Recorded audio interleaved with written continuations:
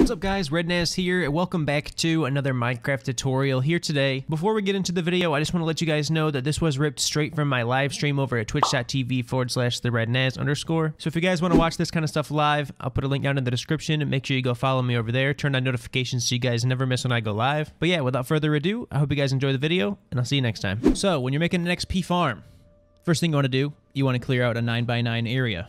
That's 4 on each side of the spawner, not including the block that the spawner is sitting on, up and down. Okay, so once you've got your 9x9 room filled out, you're going to want to just add water in one of the corners. So as you can see, the water doesn't exactly go across all the way. So what I'm going to do is I'm going to mine this down even more. I'm going to break out this layer that the water makes it to. And then I'm going to break what the water is sitting on. Because then, the blocks that I just broke will now turn into water source blocks.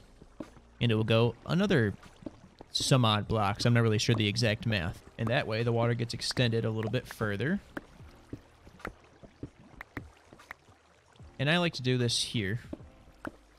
Break this out. So now, what I want to do is actually cover up these baby blues.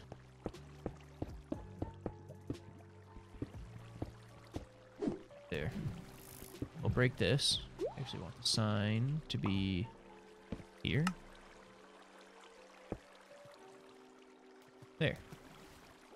Now, skeletons will drift into it and not fall down? Question mark? Alright, yeah.